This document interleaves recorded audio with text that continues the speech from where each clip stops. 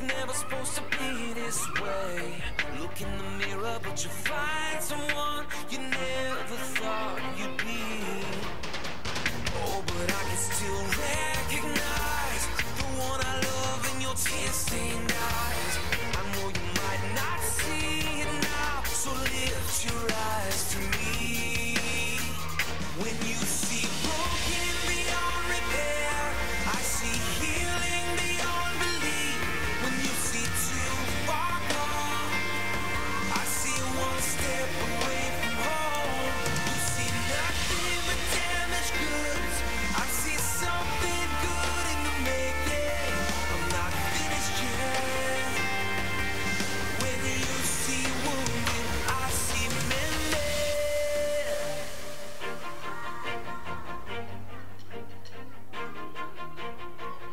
You see your worst mistake, but I see the price I paid. And there's nothing you could ever do to lose what grace has won. So hold on, it's not the end. No, this is where love's work begins. I'm making all things new, and I will make a miracle of you. When you see broken beyond repair, I see healing beyond belief. When you see too far gone, I see one step away from home. You see nothing but damaged goods. I see something good in the making. I'm not finished yet. When you see wounded, I see mended. I see my child, my beloved, the new creation you're becoming. You see the scars from when you fell, but I see the stories they will tell. You see worthless, but I see priceless. You see pain, but I see a purpose. You see unworthy, undeserving, but I see you through eyes of mercy. When you see broken beyond repair, I see healing beyond belief. You're not too far gone. You're one step away from home. When you see nothing but damaged goods, I see something good in the making. Not finished yet. When you see wounded, I see mended. I see mended.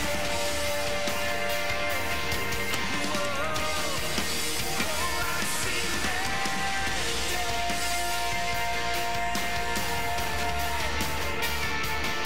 I'm not finished yet. When you see wounded, I see mended.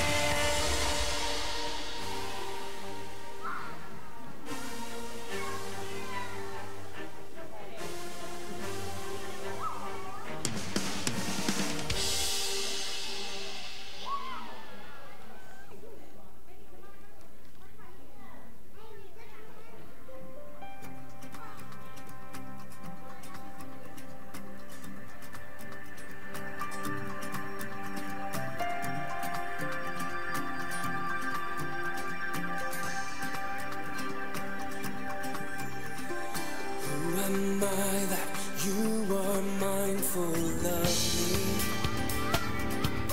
That you hear me when I call? Is it true that you are thinking of me? How you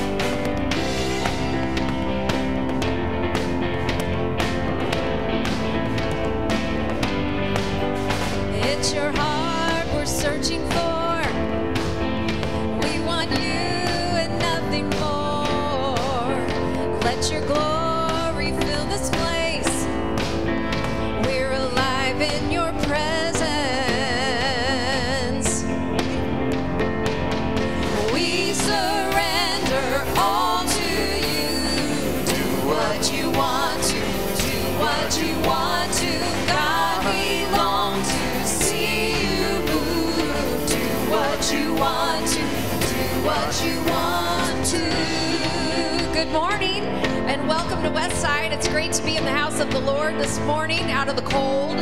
We're still having winter. We love Indiana, don't we? It's good to be in God's presence, and we want Him to have permission. We want to give Him permission to do what He wants to do this morning. So sing this with us. Here we go. We surrender. We surrender all to you. Do what you want to. Do what you want to. God, we long to see you move. Do what you want to. One more time. We surrender all to you. Do what you want to. Do what you want to. God, we long to see you move. Do what you want to. Do what you want to.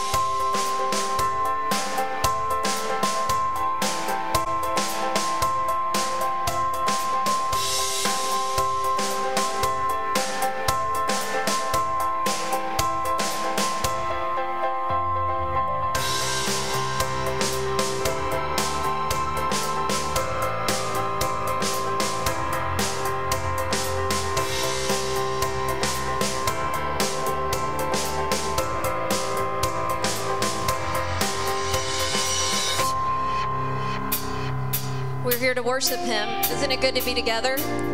God's presence is here. God's presence is down near Columbus, where a group of our ladies have gathered for a time of renewal and retreat. And it's good that God's presence is enough for everyone, isn't it?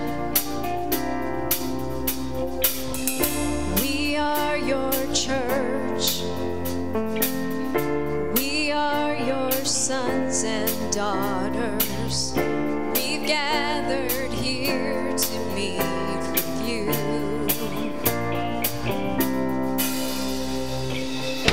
We lift our eyes. We lay our hearts before you, expectant here for you to move. With our hands toward the heavens alive. Oh God, when you come, so pour out your spirit. We love to be near you, oh God, when you come. Stand together and sing these words with us as we lift the name of Jesus. You are the way. You are the way, the truth, the life we live for. Oh, how we long to know you more.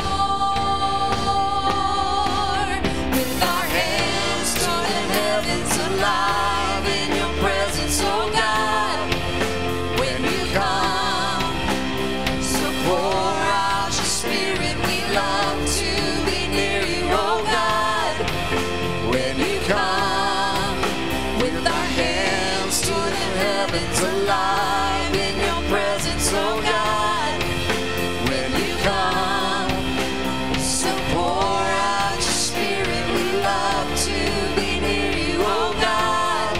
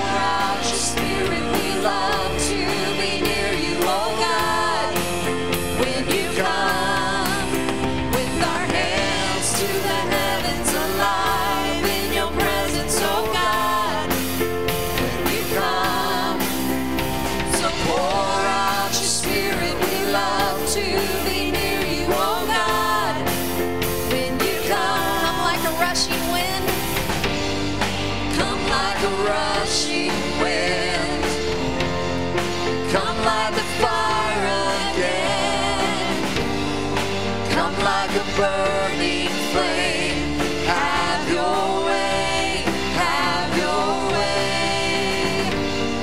Come like a rushing wind, come like a fire again.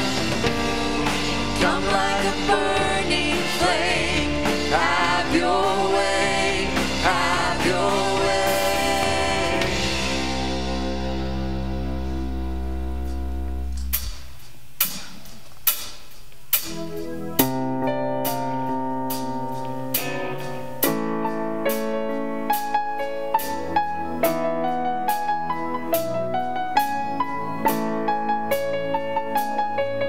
My heart hangs on every word that you speak. I need you, Lord, come find me.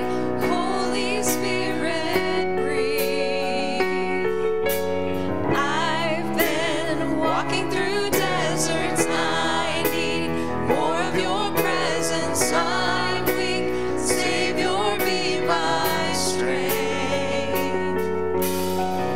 Down in the valley where waters rise, I'm still believing hope is alive. All through the struggle and darkest days, I'll remember the empty grave.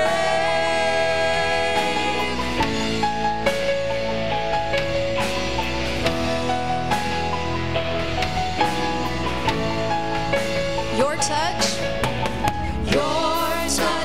bringing me closer. Your hand, healing what's broken. My prayer, Father, meet me here.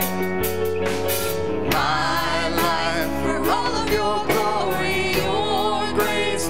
Let it surround me. Let faith change the atmosphere.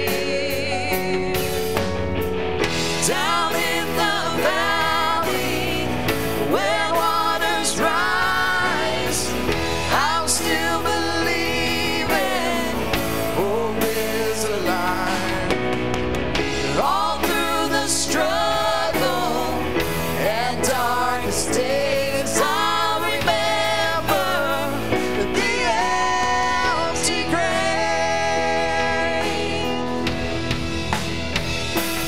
Hallelujah, death is done. All of hell is overcome. Jesus, you are alive. Hallelujah, death is done.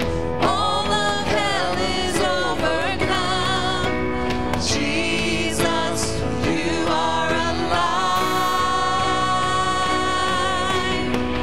Down in the valley where waters rise, I'm still believing hope is alive. All through the struggle and darkest days, I'll remember the empty grave. The empty grave.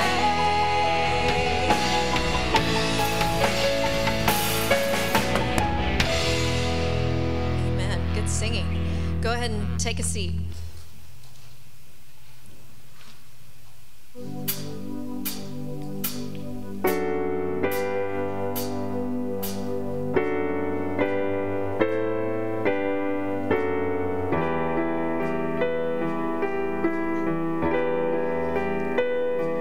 One name holds weight above them all. His fame outlasts the earth he formed. His praise resounds beyond the stars and echoes in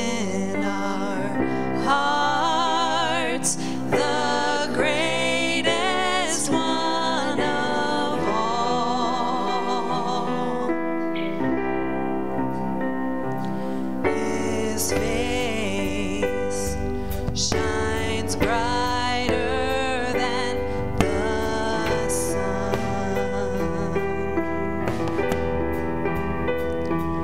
His grace as boundless as His love.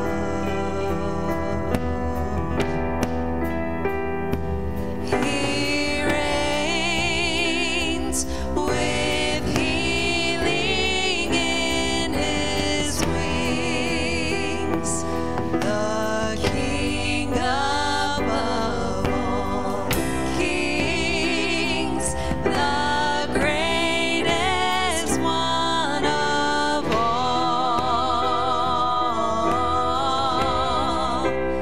Lift up our eyes, see the King has come, light of the world, reaching out for us. There is no other name, there is no other name, Jesus Christ our God. Oh, seated on high, the undefeated one. Mountains bow down as we lift Him up. There is no other name, there is no other name, Jesus Christ our God. Oh, find hope when all the world seems lost. Behold the triumph of the cross. His power has trampled death and grave. Our life found in His name, the greatest name of all. Stand and sing this with us. Lift up your eyes. Lift up our eyes, see the King has come, light of the world, reaching out for us. There is no other name, there is no other name, Jesus Christ our God. Oh, seated on high, the undefeated one. Mountains bow down as we lift Him up. There is no other name, there is no other name, Jesus Christ our God. Oh, Jesus. How many believe there's power in the name of Jesus? There is.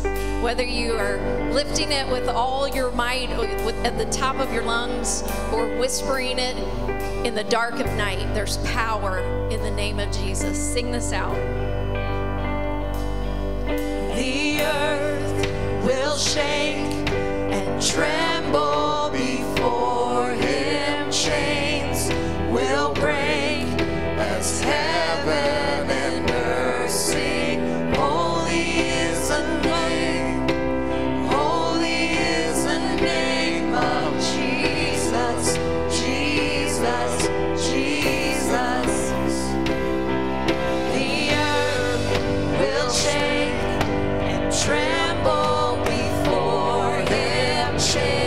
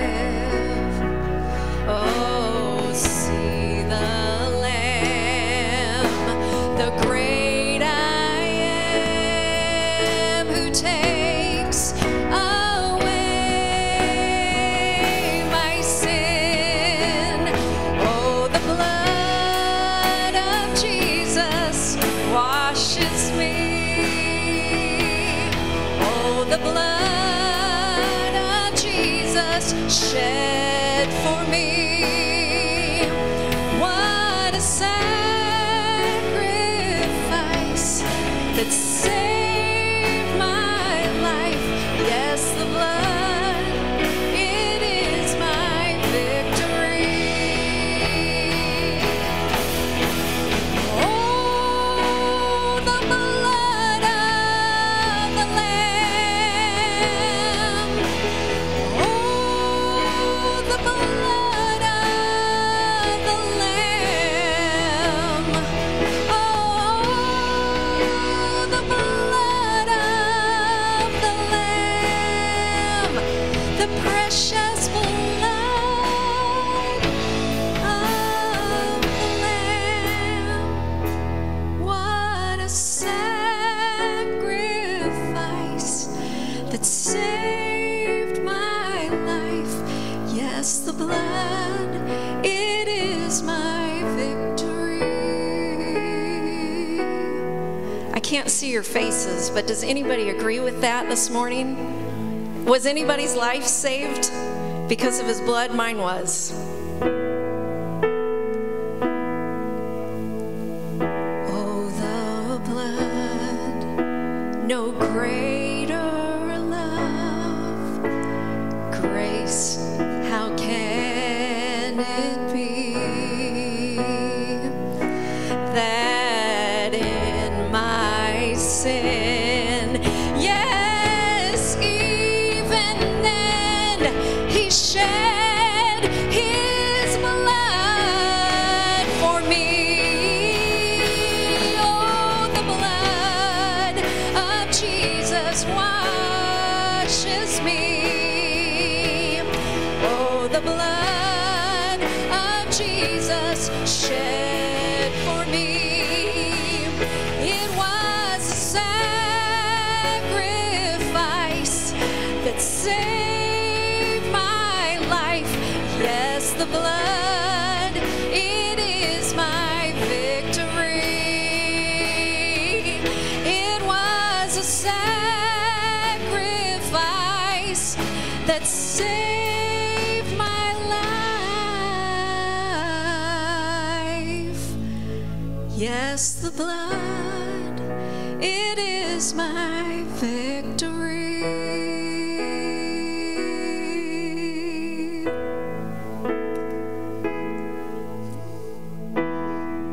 Would you stand with me for prayer? Thank you, Jesus, that we can say we live in victory because of you. Because of us, we live in failure. Because of what our mistakes, our sins, our problems, we are failures. But thanks be to God, because of your blood, we live in victory, Jesus. Thank you so much that we don't have to live in our past, but we can live in the future that you have for us, because you are a good God who loves us and covers our sin. Thank you, Jesus, so much for what you did for us on the cross. As we head into an Easter season, Lord, it seems like we get extra special or extra sensitive to that kind of language. We talk about the cross and your sacrifice. And I pray, Lord, that this season be no exception, that we focus more clearly on what it means that you died for us and you love us and you sacrificed for us. It changes everything. And we need that, Jesus. That gives us hope. That gives us peace. That gives us every good thing that comes from you, Father. Thank you, Jesus, for that. And like Katie said, it's because of your blood, only your blood, that we're saved. It's only you, Jesus. There is no other name by which man or woman is saved but by yours, Jesus, because of what you did on the cross for us. So we lift up your name today, your name only, above all other names, above all other things, all other pursuits, all other dreams. It's you, Jesus, and we thank you for what you've done for us. We thank you that we can even boldly approach you and reach to you and pray to you. You're so gracious. You allow us to do that. We don't even deserve that right, but you give it to us. Thank you, Lord. We can't even begin to describe how grateful we are for what you've done. And I pray, Lord, for anybody in this room who has no idea what I'm talking about, I pray that no one leave this room today without encountering you and giving their heart to you and understanding more deeply what it means to have your blood cover their sin, to have your grace forgive them, to have your name, Jesus, above all other names in their life. And I pray, Lord, as we move on through this service, that as you're already speaking, you would be clear to us, each of us, what you'd have us to do, the step you'd have us to take, the decision you'd have us to make, praise you'd have us to give. Father, we want to be obedient to you because good things happen when we obey you. We thank you, Lord, again, for your grace, for your forgiveness, for all that you've done and all that you continue to do. You are a good God, and we thank you. And we give you every right and our permission, Lord, to rearrange our hearts and minds for you. It's a good place to be, and we desire to live in that reality. Thank you, Father, for this moments to pray. And all God's people said together with me, amen. Amen. Isn't God just good today? Good, good, good. Every day, every day. Want to let the kids go. All kids, 6th grade and younger, head on over to the kids sign with Pastor Nate. Greet one another for 2 minutes. We'll be back for the offering, the message, and some announcements in 2 minutes. See you then. When death was arrested and my life began, ash was redeemed, only beauty remains, and my orphan heart was given a name. My mourning grew quiet, my feet rose to dance. When death was arrested and my life began. Folks, we're going to be back in 60 seconds for the offering and the announcement. 60. Free washes over me. You have made me new. Now life begins with you. It's your endless love pouring down on us. You have made us new. Now life begins with you. Released from my chains, I'm a prisoner no more. My shame was a ransom he faithfully bore. He canceled my debt and he called me his friend. When death was arrested. You all may be seated here this morning. Let me just go ahead and add my welcome. I'm so glad that you're with us today as we continue in worship. Ushers, you can come forward as we prepare for our tithes and offerings. If you're a guest with us today, we just want to say welcome and thank you so much for being here. There's a card in the pew in front of you. If you could fill that out for us, and then after service, take it to the guest kiosk. We have a gift we want to get in your hands, meet you, answer any questions that you might have for us. We would be honored to do that, and that would be a great way for you to get connected here at Westside. It's hard to believe, at least for me, but we're just a few weeks away from Palm Sunday and Easter right after that, and we have a lot of great things planned for this Easter season, and we're excited about it. We want you to be a part of it. And so if you didn't get one already last week, we have these invitation cards. We'd love for you to pick one up today and just be in prayer of maybe there's someone in your life, maybe a coworker, a friend, or a neighbor that you can invite to an Easter service. There's a great thing about these cards, and they just tear off like that. I was real nervous it wouldn't work, but it's that easy. And this is a great way for you to invite someone and just for them to be aware of what all's going on in this Easter season. So just be in prayer about that. Maybe this year, this Easter, through your invitation, there's someone that might know Jesus, and that's what it's all about, and so we're excited about that. Then 2 weeks after Easter, we're starting a brand new Sunday school class called Next Steps, and the information's up on the screen. If you're new to faith or new to the church, just kind of trying to figure out what this whole Christianity and church thing is all about, this is the class for you, and we're really excited about this opportunity just to answer questions, just to kind of go through the basics of what is this faith all about? What are the things that we need to know in order to make these decisions? And if that's something that maybe you'd be interested in doing, you can RSVP right now. Text that number up on the screen, and you can get on the list and just get that all sorted out. It's going to be a great, great opportunity. We're excited about that, and hope you join it. It's going to be a great thing. Let me pray as we prepare to hear from Pastor Dave this morning. God, we just thank you for this day. Lord, I thank you for these people and for your plan for each one of us. God, as we prepare for Easter and just prepare for this great day, we ask that you would just start preparing our hearts, or that you would just make us aware of your love each and every day. We pray this all in your name. Amen.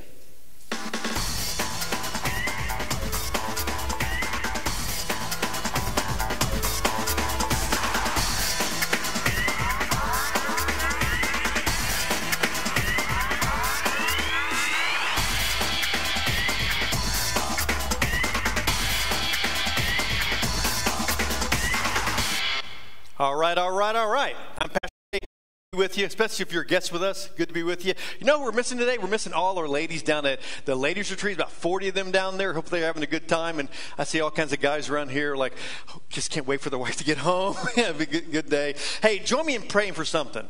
Would you join me, I'm being a little sarcastic here, in praying for these first 5 pew rows? Evidently no one wants to sit here. You get earworms or something if you sit there. So we're praying over these. No, I'm kidding. It'd be great to see that populated some weeks. I'm not going to call you to preach or read, I promise. But we'd love to see you down in front here.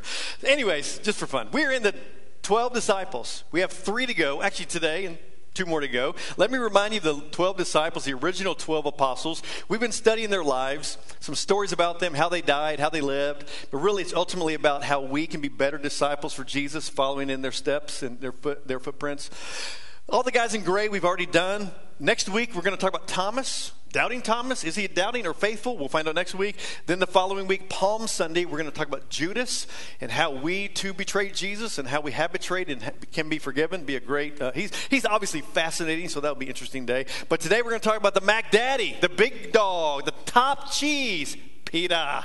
If you're from New England, Peter. If you're from anywhere else, it's Peter. He is the most famous of the disciples. As a matter of fact, there are a lot of famous Peters, right? You got your Peter Cottontail, your Peter Pan, your Pete Rose, your Peter Paul and Mary, your Peter Brady. Lots of good Peters out there. Peter Frampton, lots of good Peters. But no doubt, the most famous Peter who has ever lived has got to be the Apostle Peter. He is widely known. He's impacted the world for Jesus. He's a popular known guy. So let me give you a little biography of him, and then we'll dive in. Does some great stuff today. First of all, let me show you where he is on the Last Supper. Go ahead and light him up there. He is 2 seats to the side there, to Jesus' right on your left. He's the guy with the white beard, white hair. Da Vinci painted him that way because we believe he was older than the disciples.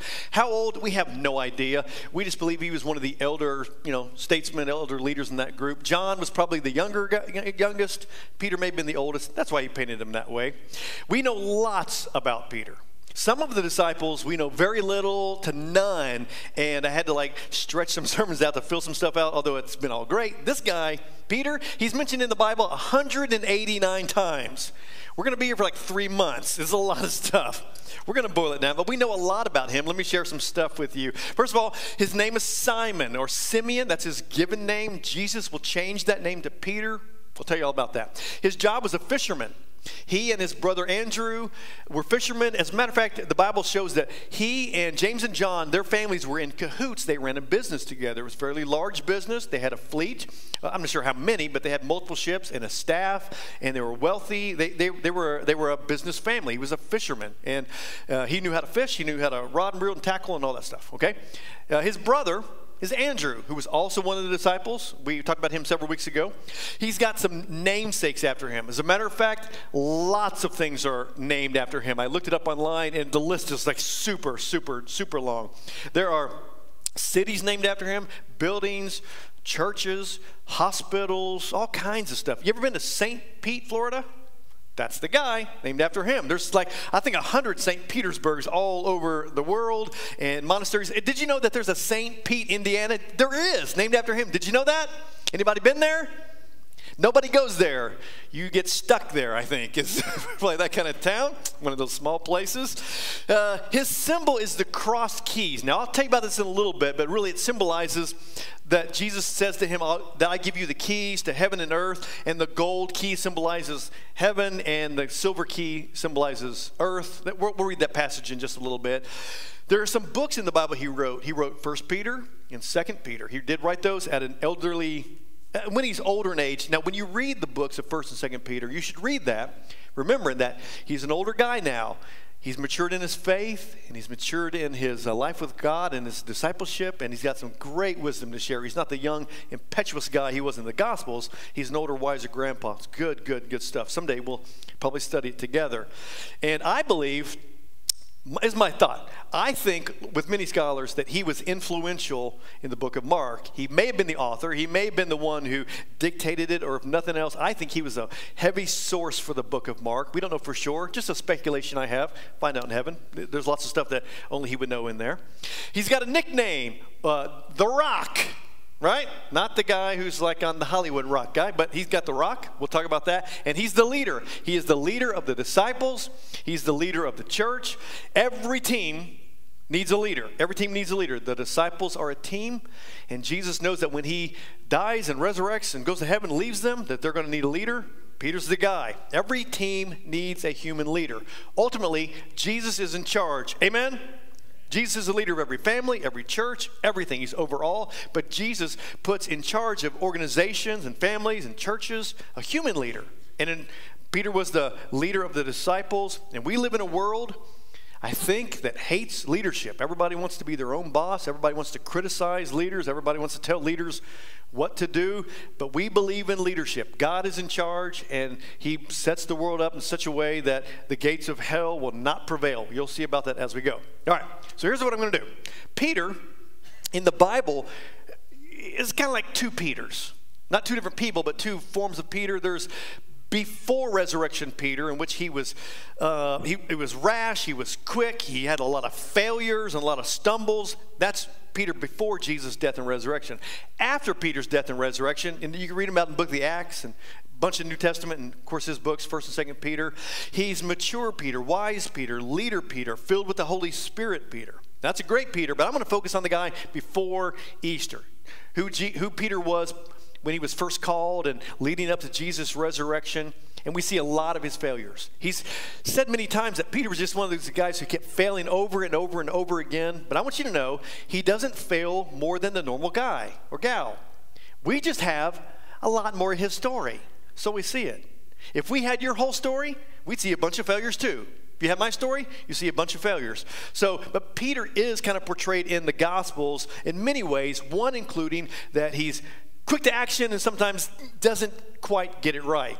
And then Jesus corrects him. You'll see that as we go. So a handful of stories, not all 189 of them, but a handful. There's some great stuff. Stick with me.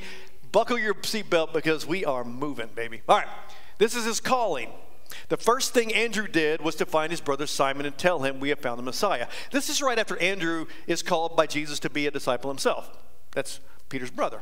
And he brought him to Jesus. Jesus looked at him and said, "You are Simon, son of John, and you will be called Peter." So Andrew goes and gets Peter. Simon at that point introduces him to Jesus. And he gets a new name. He's called Peter, meaning that he's going to be a new person. This often happens to the disciples, not all of them, so it's not a formula that we have to follow. But sometimes Jesus says, you are going to change. I'm going to change your life. You're going to be different than what you used to be, so we're giving you a new name. That's what Jesus is going to do to Simon here. That's why he gets a new name, Peter. And Peter means, the name Peter means rock. It comes from the Greek Petra, or your version of the Bible may call it Cephas. It's all the same. It means the rock. And we give nicknames to people. Well, we give nicknames to people who have special skills, people we hate, people we love. Okay? And Jesus has a plan for him, and he loves him, so he gives him this nickname. Do you remember the old the Christian rock group, Petra? Anybody remember them? When I was a youth pastor, this has been about 20 years ago. I was a youth pastor in Maryland. It was a Sunday night. I was at my house. I think it was like 7 or 8 o'clock at night. We're at home. I got a call from Petra. Yeah, the rock group, Petra. This is when they were kind of on their day was closing. And they called and said, "Pastor Dave, we have a cancellation next Sunday night. Wonder if you'd like to have our group come out to your youth group." I was like, "Yeah, cool." They said, "Be $2,500. I said, "Oh, that's a lot of money." So I called a leader in the church and said, "Hey, this would be cool. Will you pay for it?" He said, "Absolutely." So we called Petra back and said, "We got you." They came 7 days later. I had 900 at youth group that night. No joke. It was a pretty chaotic week, but it was a lot of fun. But Petra, the rock, that's who this guy is. I tell you that story because that's the only spot I could ever tell that story. And pastors, we have stories. So there you go. Anyway, so there's more to his calling. Luke 5 gives some more of it. Luke 5 says this: as Jesus was teaching, the people were crowding around him and listening to the word of God. At the water's edge, he saw two boats. He got into one of the boats, the one belonging to Simon. Okay, they know each other at this point, but here's some more of his calling. And asked him to pull out a little from the shore, just a bit out. Then he sat down and taught the people from the boat. When he had finished speaking, he said to Simon, "Put out into deep water and let down the nets for a catch." Simon answered, Master, come on. We worked hard all night, haven't caught anything. We know fishing, buddy. But because you say so, I will let down the nets. When they had done so, they caught such a large number of fish that their nets began to break. So they signaled their partners in the other boat to come and help them. And they came and filled both boats so full that they began to sink. That's a lot of fish. When Simon Peter saw this, he fell at Jesus' knees and said, "Go away from me, Lord. I'm a sinful man." Then Jesus said to Simon, "Don't be afraid. From now on you will fish for people." So they pulled their boats on the shore, left everything, and followed him. Now, let me show you something here. Visually, you see all these yellow words of Simon. His name is Simon. This is really like, if I have to say, it's probably like his salvation moment, his deep calling. That's why Jesus uses the word Simon a lot. He's calling him from Simon to becoming Peter. That's why, and then the Bible continued to call him Peter after that. Although sometimes the word Simon is used as well. Okay, so let's run through this and see what happens. Jesus is preaching. He's on the shore. There's so many people there that he thinks, let's go on the boat. Let's just kind of get away from the shore, make it like an amphitheater. More people can hear and see, and that's what he does. And they preach, and then he says to Peter, let's pull out and go fishing. Let's go fishing, Peter. Now, is Jesus a fisherman? No. Jesus is a carpenter. Is Peter a fisherman? Yes. Is Andrew a fisherman? Yes. Is James and John fishermen? They know fishing, okay? But Jesus says, we want to go fishing. Now they're like, Jesus, come on, man. Now, if we were going to build something with hammer and saw, we would talk to you. But, buddy, we know fishing. We've been out all night. The fish aren't biting. This is not our first rodeo. It's not our first trip. Nobody, they're not biting. This is a waste. I think that's going through their mind, okay? Now, but he says in a moment of faith, which is awesome, he says, but you're the master? We'll give it a shot. Like a flicker of faith in his life. Let me just say this to all of us. Good things happen when we do what Jesus says. Amen?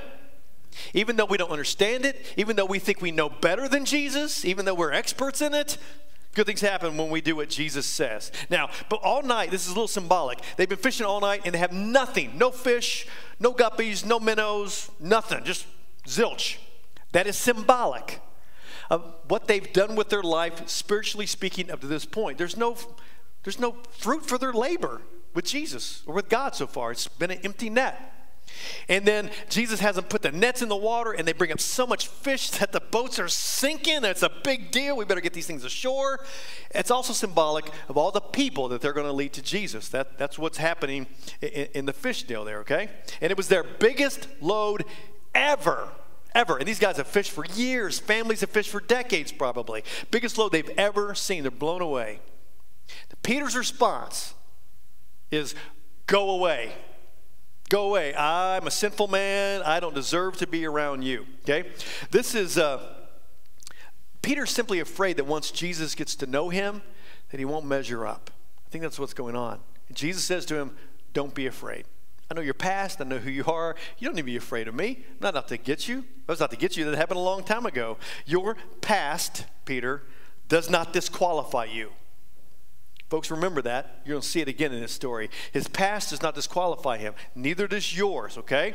And this is Peter's first brush with Jesus giving him forgiveness and grace, and it won't be his last. And he says, from now on, you're going to fish for people. We're not going to catch, salmon or cod or whatever's in I don't know what they're fishing for out there, grouper, whatever they're fishing for. None of that anymore. We're going for people. We're going to make lasting impact on people. I'm changing everything for you. And they follow him. Let me just remind you, the disciples, that's what we do. They get out of the boat and they follow him. Too many disciples in the church, in a church, perhaps even in our church, are just sitting in the boat. When Jesus says, let's get out of the boat and go do something. I don't want an empty net in my life. I want a full net for Jesus. Don't you? Amen? Got to get out of the boat is the point. It cost them everything. It cost these guys everything. It says they pulled up their boats and they left everything. Everything. The boats, the fish, the nets, everything. Think about this. They didn't say, Jesus, we're down. We will follow you. But I need 3 months. I mean, this is a big load of fish. We've got to clean these fish. We got to sell them. We got to take them to market. That's going to take some time. We got to take our nets. Got to put them on Craigslist. Got to find a buyer. We got to put our boats on eBay. That takes some time. We got to transfer the title. They could have said, this is going to take some time. We're down, but it'll take 3 months. They did not do that. They ditched it all right there on the shore. Now, I'm sure that the business took care of all that, and their dad, Zebedee, and everybody took care of it, but they left everything. It is costly, and they go immediately. Okay? Now, let's see some of his failures following this. This is his great confession. This is from Matthew 16. Jesus asked his disciples, it's class time. Who do people say the Son of Man is? They replied, well, some say John the Baptist, others say Elijah, still others, Jeremiah, or one of the prophets. Well, but who do you say that I am? Peter answered, you are the Messiah, the Son of the living God. Jesus replied, blessed are you, for this was not revealed to you by flesh and blood, but by my Father in heaven. And I tell you that you are Peter. You're a rock, and on this rock I will build my church, and the gates of hell will not overcome it. I will give you the keys of the kingdom of heaven. From that time on, Jesus began to explain to his disciples that he must go to Jerusalem, suffer many things, and that he must be killed, and on the third day raised to life. Peter, he took Jesus aside and began to rebuke him. Never, Lord, he said, this shall never happen to you. Well, Jesus turned and said to Peter, get behind me, Satan. You're a stumbling block to me. You do not have in mind the concerns of God, but merely human concerns. Then Jesus said to his disciples, whoever wants to be my disciple must deny themselves, take up their cross, and follow me. All right, classroom time. First question Jesus asked is, who do people say that I am? What's the word on the street? What are you hearing? And they give the answers that culture is saying. Some people say you're Elijah, and some say this, and some people say this. Even today, if you just poll people, they'll give you all kinds of answers of who we think Jesus is. The second question, Jesus wants to get specific. And he says to the 12 disciples, now, forget all that stuff. Don't quote anybody. Don't tell me what other people think. Who do you say that I am? The 12 of you, I want you to answer. Jesus wants to know what they think. And Peter speaks up. Leaders speak up. They don't always have to be first, but he's first here. He speaks up, he jumps in, and he nails it. Bam, nailed it. He gets it right in the first shot. And Jesus explains his name. He says, you got it right, and you're blessed because of that. And you will be the leader, and you will be a rock. And on you, Peter, when I'm dead and gone and resurrected like he tells them, he says, I'm going to build my church. I'm going to build it on you. You're going to be a leader. You're going to be a foundational element. Peter doesn't save anybody. Peter's not God, but Peter's the leader that God chooses to lead amongst other leaders. He says, you will be the rock. And then Jesus gives them the plan. He says, actually, how would you feel if Jesus said that to you? You're the man. You're the woman. I'm going to build everything on you. I'll tell you how Peter felt. Pretty darn good about himself right there. Pretty proud, wouldn't you? I'm sure Jesus saw this coming, because here's what happens. Jesus says, all right, here's what's going to happen, guys. I'm going to Jerusalem. They're going to whip me. They're going to beat me. They're going to flog me. They're going to crucify me. They're going to kill me. And then I'll come back to life. Now, they didn't hear the come back to life part. They heard all this killing stuff. And Peter, in a moment of pride, says, I'm the rock. I'm the leader. Better step up. And he pulls Jesus aside from the other guys so they don't hear it. He puts his arm around Jesus. Hey, Jesus, this is not going to happen. That plan you have is stupid. This is not going to happen. We're going to take over. We're going to lead. We're going to be a big deal. Okay? That's what he says. And Jesus then says to him, you are Satan. Get behind me. So now he goes from Simon to Peter to Satan. When you're a disciple and Jesus calls you the devil, it's not a good day. Not a good day for him, okay? If we work against the plans of God, even if we're leaders, even if God is using us, even if we're influential among anybody, if we work against God's plans, we are not on God's team. We're satanic in nature is what he's saying there. And then he says disciples do three things. Deny themselves, take up the cross, and follow him. We deny ourselves. Peter had a plan for Jesus. Everybody's got a plan for Jesus. Everybody's got a plan. But disciples abandon their plan, deny their plan, follow Jesus. They take up their cross. We live sacrificially, and we deny ourselves, and we follow him. When we say we follow Jesus, that means we go where Jesus would go and do what Jesus would do. Where does he go? To the cross. To sacrifice. That's what it means to be a disciple, to be sacrificial. Here's a good question to ask yourself every once in a while. Have you sacrificed anything lately for Jesus? Have you? I don't know what he's asked you to sacrifice, but it's a good discipleship checkup question every once in a while. Here's another one. He walks on water. Peter does. Watch this, and he has a little failure here. Jesus made the disciples get onto a boat. This is Matthew 14, by the way, and then go ahead of them to the other side of the lake while he dismissed the crowd. After he dismissed the crowd and the disciples, he went up on a mountainside by himself to pray. Later that night, he was there alone, and the boat was already a considerable distance from the land, buffeted by the waves because the wind was against it. So that's a storm that's happening there. Shortly before dawn, Jesus went out to them, walking on the lake, not next to it, not near it, on top.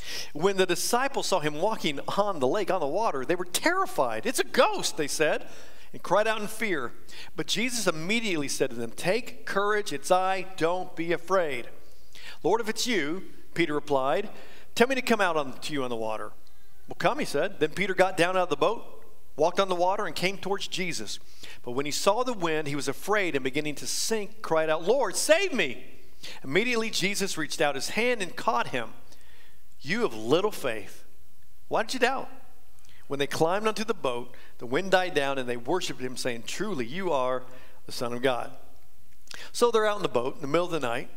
Jesus is praying. In the middle of the night, Jesus walks to them. I don't know if he's intentionally trying to freak them out, but I'd be freaked out too in the middle of the night if I saw something walking on the water. All they can come up with is, "This is a ghost. Something's happening here," okay?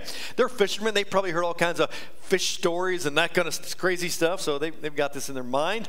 And he says, "It's Jesus." And Peter cries out, "If it's you, prove it. Call me to come out there." He believes that miraculous things happen when Jesus is around. They're just getting a taste of that. "Call me out there, and we'll prove that's who you are." And Jesus says this one line, this one word, "come," that he keeps saying to the disciples. Have you noticed that in this series? He keeps saying to them, "Come." They'll ask, "Where are you staying?" "Come and see." "Can we learn about you?" "Come and learn." "Come and follow." "Come follow me." He keeps saying the words "come." Jesus is an invitational God. Doesn't matter what's happened in your life, Jesus doesn't look at you and say, "Stop." He doesn't, ever. He never says that. He says, "Come. Let's change who you are. Let's change your life. Come to me." That's what he says. So Peter does that. Peter gets out of the boat. He's the only one who does. Hops out of the boat. I don't know if he hopped out with, energetically, or he did one of these things. I don't know what he did, but he's on the water and he starts walking, okay? And it's amazing. He's walking towards Jesus, and then, I don't know if the wind comes and hits him, it's like, blows him around a little bit, and he realizes, yeah, this is not normal. This is weird, and he starts to sink. He's going to drown. A fisherman who can't swim. That's odd to me. Maybe we should stay in the business side of the business. Then he said, "He's drowning. Lord, help me." Jesus reaches down and lifeguards him up, saves him up there, okay? And some people criticize him. Even Jesus says, "Why did you doubt?" I'll tell you about that in a second. But I think some people criticize what he did. And true, he failed here, but he took a couple steps. It's way more than any of us have ever taken. So give him credit. He takes that first step in faith. He's out there in faith, maybe a couple steps in faith. And then he loses faith. Here's the point. God wants us to not just have faith for that first step, but for the second, the third, and ongoing. Now, I'll tell you the truth. Sometimes being a disciple, there's easy moments, but sometimes it's hard. Sometimes you need faith for that first step, and the second step doesn't get easier. And the third step doesn't get easier. This is a hard thing to deny yourself and follow Jesus. It is hard to live sacrificial. We need to have faith for every step. Now let's linger for a moment in Luke 22, because this is a chapter full of his failures, and we're going to somewhere awesome with all this though. Look at this, chapter 22 of Luke. Way after he's been with Jesus 3 years now. "Simon, Simon, Satan has asked to sift all of you as wheat, but I have prayed for you, Simon, that your faith may not fail. And when you have turned back, strengthen your brothers." But he replied, "Lord, I'm ready to go with you to prison and to death." Jesus answered, "I tell you, Peter, before the rooster crows today, you will deny 3 times that you know me." Now, in the yellow, you see it there? Simon 3 times. I thought he was Peter. Yes. The reason he's drilling this name in Simon, Simon, Simon, you're about to do something that you used to do. You're Peter, and I'm changing you, but you're about to have a moment in which you revert back to your old way of life. That's why he used the word Simon for him here multiple times to kind of drill this home. That's his old name. He's going to think and act and talk in ways that he used to before Jesus was his Savior. You ever have a moment like that? Oh, yeah, we all have. Maybe this morning, I don't know. We're following Jesus, we're loving Jesus, and something happens and we revert back to a way that doesn't honor God in our language and our thoughts. We do something, we see something, we go somewhere. Who knows? Who knows? That's what's happening to Peter right here. And he says, Satan wants to sift you. There's only a couple people in the Bible that Satan has asked God permission to deal with. One was a guy named Job. Another one here is Peter. Now, let me be clear with you. You need to understand the importance of this. There is only one Satan. Don't think about him wrong, okay? You have probably never, ever, ever met him, okay? I know we talk about Satan everywhere, and I get the mindset of that, but there's one. He's a created person. He is not a God. He has no powers. He can't be everywhere at once. He's like me or you, one place. That's really how that works, okay? There's one of him. So if you're on his radar, that's a big deal. It's a big deal. He can only focus on one guy. And right here, he's focusing on Peter because God has big, big, big plans for him. Let me let you know, though, that Satan does have a whole system in place. And the Sunday after Easter, for 4 weeks, I'm putting together a sermon series right now. I'm calling it Satan's Schemes. 4 ways he's trying to destroy your life. And we're going to look at those for the 4 Sundays after Easter. It's going to be very demonic 4 weeks. I'm kidding. I'm trying to wake you up. Okay. No, I'll be very hope-filled, but we got to deal with that. So Peter's response is, Lord, I'm not going to deny you. What are you talking about? I will go to prison for you. I will die for you. Now, that's a big commitment. That's a big commitment. You can depend on me, Jesus. And Jesus predicts the future. He's, Peter, I know the future. God knows all things. You're going to deny me 3 times. And here's what Jesus says that's haunted me this week. But I have prayed for you, Simon, that your faith may not fail. Your faith may not fail. I'm wrestling through that a little bit. I think that means, like Peter, we love Jesus and are devout followers of him, and we can have failures. It doesn't mean we've lost our faith in him. If you're a Christian and you mess up and sometimes you go back to your old way of life, it needs to be repented of. It needs to be dealt with, absolutely. But it doesn't mean you've lost your faith. It means you've begun that process, but Jesus is praying that your faith may not fail. Even though you get in a moment and you need to rely on me, I pray that you come back to me and you repent to me and your faith stays intact and that you don't run from me the opposite direction. Fascinating. Okay? Then it goes on. This is the prayer section, okay? Jesus went to the Garden of Gethsemane. This is after the Last Supper. Judas has already left to betray him, and his disciples followed him. He said to them, pray that you will not fall into temptation. You know why? Because it's coming in just a couple minutes. He withdrew about a stone's throw beyond them, knelt down and prayed, Father, if you're willing, take this cup from me. Yet not my will, but yours be done. And being in anguish, he prayed more earnestly, and his sweat was like drops of blood falling to the ground. That's intense. When he rose from prayer and went back to the disciples, he found them asleep. Why are you sleeping, he asked. Get up and pray so that you will not fall into temptation. Now, the other stories in the gospel tell us this is how it works. They get to the garden. There's 11 disciples at this point because Judas is gone and Jesus. 8 of them are like at the entrance praying. He takes 3 of them, Peter, James, and John, a little bit deeper into the garden to pray because they're closer to him. And then Jesus goes further into pray by himself. He says, everybody wants you to pray. It's a big deal what's going on now. It's late. They're tired. We need to pray so that we won't fall into temptation. Hey, who's your prayer partner? Do you have a prayer partner?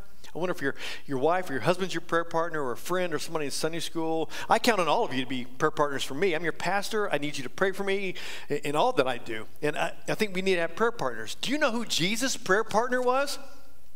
Peter. And guess what Peter was doing when Jesus said, I need you to pray for me? Sleeping. How would you feel if your prayer partner slept? If you call him and says, hey, I'm sick, I'm going under surgery, will you pray for me? And they went to bed. How would you feel about that? Not very good. Or not very good. So that's what's happening here. He's sleeping on Jesus, and he should have been praying because temptation is coming. Let me show you. Here's what happens. So right after this, while he was still speaking, a crowd came up. A crowd of soldiers and thugs to take Jesus. And Judas was one of the 12. He was leading them.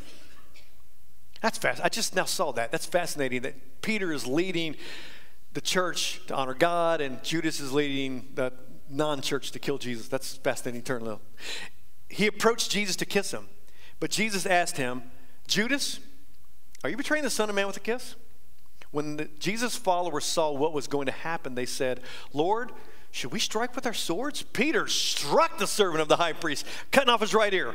But Jesus answered, no more of this, stop. And he touched the man's ear and he healed him. Now, we'll get to Judas in 2 weeks. He's a fascinating story. We'll deal with him in 2 weeks. But the crowd comes. They're going to arrest Jesus. There were swords and pitchforks and all that. I mean, it's a mob that's come for Jesus, okay? And they're being ready to grab him. And all the disciples say, they're talking about, well, what should we do? Jesus, do you want us to fight? What should we do? And Peter's not talking. He whips his sword out and swipes and cuts an ear off. Terrible aim. Just awful aim. Terrible aim. Stick with the fishing pole, Peter. The sword is not your gig, okay? And you know why he sprung into action? Well, leaders do that. I get that. You know what would have been nice? Leaders spring into action after they pray. After they pray. This is why Jesus is saying pray, because temptation is coming. Temptation to do something stupid or wrong or ungodly is coming. Not only in that moment, but in ongoing. He wasn't prayed up, and temptation came and took him, okay? And then he cuts this guy's ear. I don't know if he cut it off, or he cut it in half, or he sliced it, or he pierced it. I don't know what he did. But Jesus then, picks the ear up or touches his head and heals him. And that tells us something about Jesus, doesn't it? This man has come to arrest Jesus and murder him, and Jesus heals him. That's cool. That's cool. That's powerful. That's the God we serve. Then here's what happens. It goes on to his denials. They led Jesus away and took him to the house of the high priest. So this whole crowd, they take him to the high priest for a court. They're going to try him to crucify him.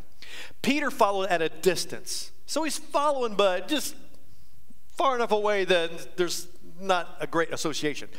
And when some there had kindled a fire in the middle of the courtyard and sat down together, Peter sat down with them. A servant girl looked closely at him and said, hey, this man was with him. But he denied it. Woman, I don't know him. That's one.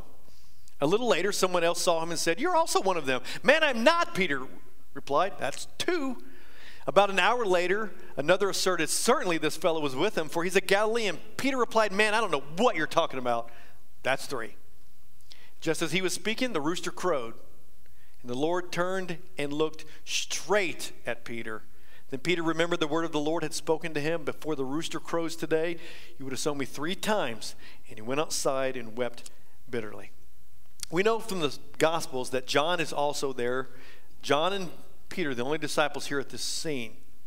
Peter's outside, and 3 times they say, you were with him, and 3 times he denies Jesus. From the other Gospels, we can even see that the 3rd time he cusses everybody out. What is he doing? He's going back to his old way of life, talking like a sailor.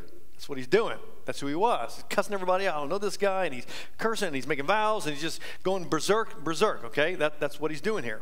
And I find this interesting. Let me just, don't let this be lost on you. Peter's this fisherman guy. He's probably got scars and wounds and tough, and he's strong from lifting nets. Big dude, big beard, big tough guy. You get that image of him, and he's taken down by a junior high girl.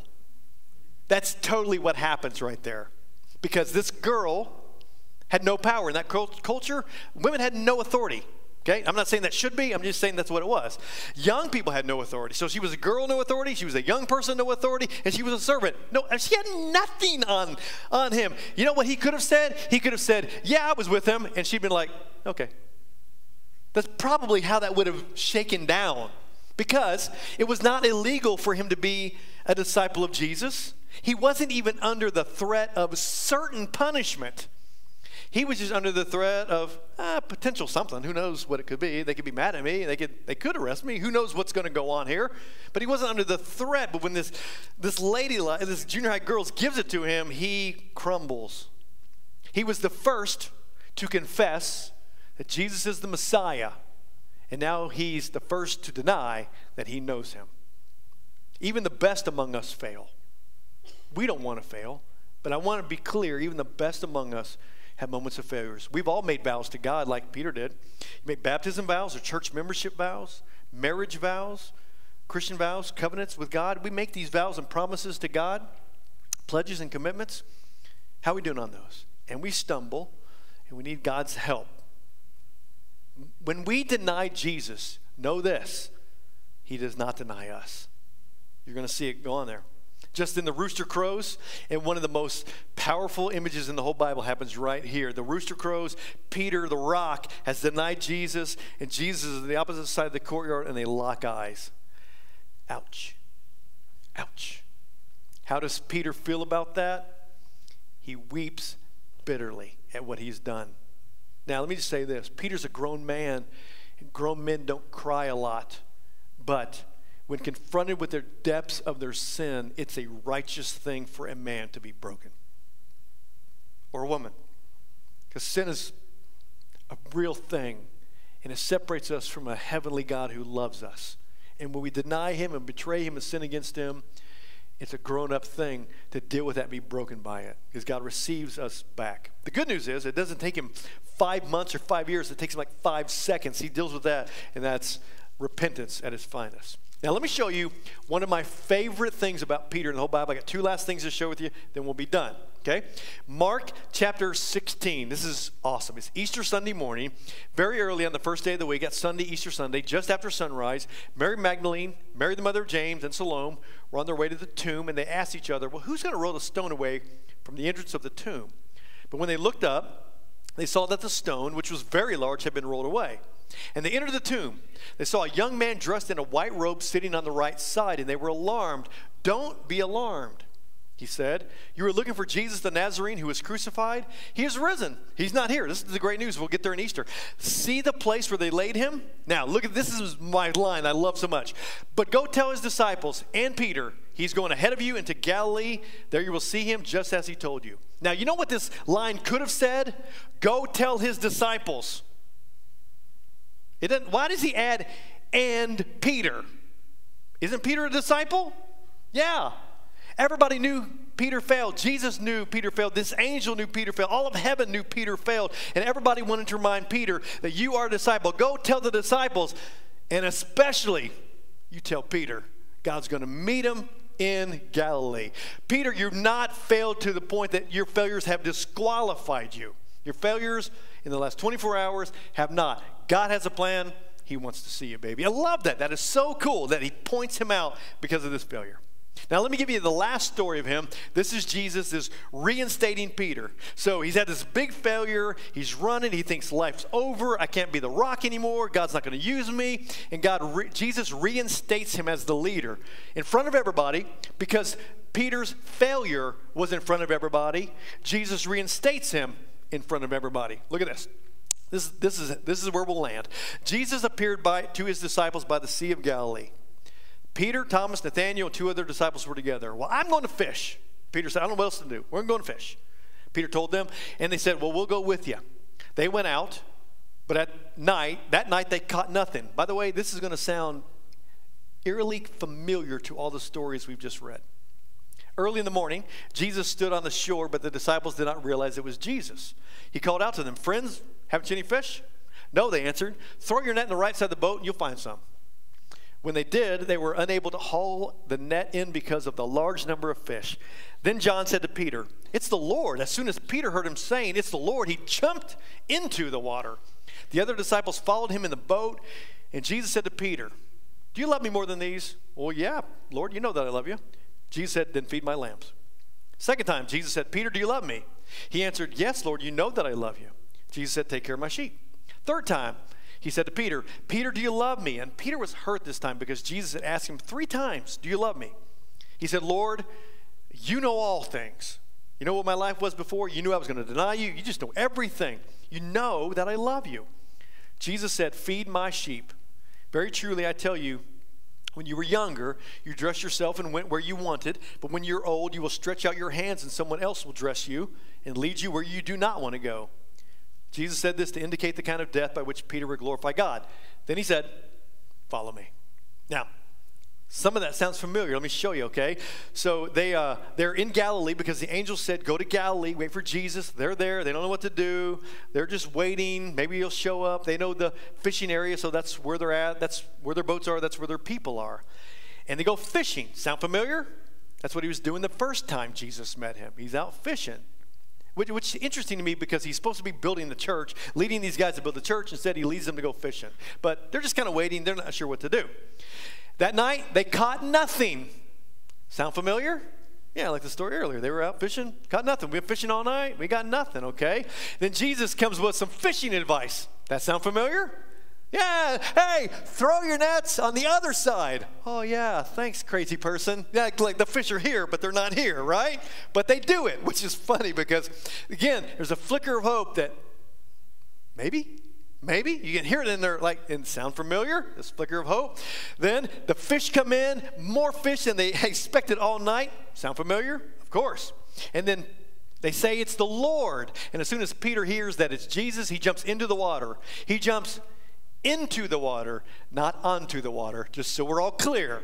Okay? And he swims to the shore. He just there, he leaves all these guys, leaves everything behind, doesn't care about the fish, doesn't care about the guys. He wants to see Jesus. And then Jesus asked him 3 times, do you love me? Do you know why he asked him 3 times? Because Peter denied Jesus 3 times. All public. He's just kind of bringing him back. Okay? And then he says, Peter, feed my sheep, tend to my lambs, take care of my sheep. In other words, Jesus used the imagery of the church as like a flock. You know, we still use that language. And he says, Peter, you're the shepherd. I'm leaving. You're in charge. I know you've had failures, but you're going to do okay. We'll help you. The Holy Spirit will be with you. You know, it's amazing that Jesus forgives people. What's also amazing is he lets those forgiven people tell others about forgiveness. It's amazing that God brings people into his flock. It's also amazing that some of those people he lets to shepherd the flock in many ways, small ways and large ways. Here's Peter's epitaph could be, I denied Jesus, now I'm in charge. It's amazing that happened for him. And then he says how he will die. He says, you know, when you're old, people will take you where you don't want to go and dress you the way you don't want to dress. Here's what happened. And Peter, at the end of his life, he lives a long life and long ministry and does great things and becomes faithful to God, but he's like a thorn in the side of the government officials, and they hate this Jesus talk, and they hate it. They come to Peter one day and they say, Peter, stop. We're going to kill you. As a matter of fact, we want you to deny Jesus now, or we will kill you. You did it once, do it again. And Peter says, nope, not going to do it. Let's crucify me right now. And so they go to crucify him, and Peter says, I'm not worthy to be crucified in the same way that Jesus was, so hang me upside down. And they do that, which is why often you'll see those keys or Peter holding an upside down cross. That's not being rude. That's just the way he died. And that's how he died. He died not denying Jesus, but trusting in Jesus. And I can you imagine this? I don't know if this happens, but in my mind's eye, I can imagine that the moment he died here and entered into heaven, Jesus says, Peter, do you love me? And he says, you know I do. Isn't that amazing? That's the kind of God we serve. Let me say this in closing. Peter had his list of failures. There's a lot of them. And he has his list of his successes too. And God keeps saying, your failures don't define you. Your sin does not disqualify you. I'll keep forgiving you again and again and loving you and molding you and making you, and I can use you. Some of you in this room, all of us maybe, have sin in our life and wonder, can God do anything with us? Does my sin disqualify me? I was once a bad guy, a bad gal. I don't want to be that again. Can that disqualify me? But God uses people who are broken and wounded and weak to do amazing things. Don't take that lightly. That is you. When you leave this room today and go live for Jesus, follow him. Go where he would go. Do what he would do. He loves you. He's counting on you. Amen? On your feet. Jesus, thank you so much for the word today of Peter and his story, but ultimately about you. And I pray, Lord, you would help us, even in our own failures, to know that you bring us back and you help us. And we're not all exactly like Peter, but we all have had our failures. We all need your forgiveness. I pray, Lord, that none of us, through our failures, have our faith dissolved, but we keep returning to you and keep growing in you. And our faith is strengthened so we can live for you and never deny you and by our words or our actions. I pray that for every person in this room that they would live for you this week, knowing that you build a church on us, you use us, and you need us, and you want us. And we thank you, Lord, for that opportunity to serve you. And we pray this in your name. And all God's people said, amen. Have a great week. The Lord's using you, and may the peace of Jesus Christ be with you all. See you soon. Have a great day.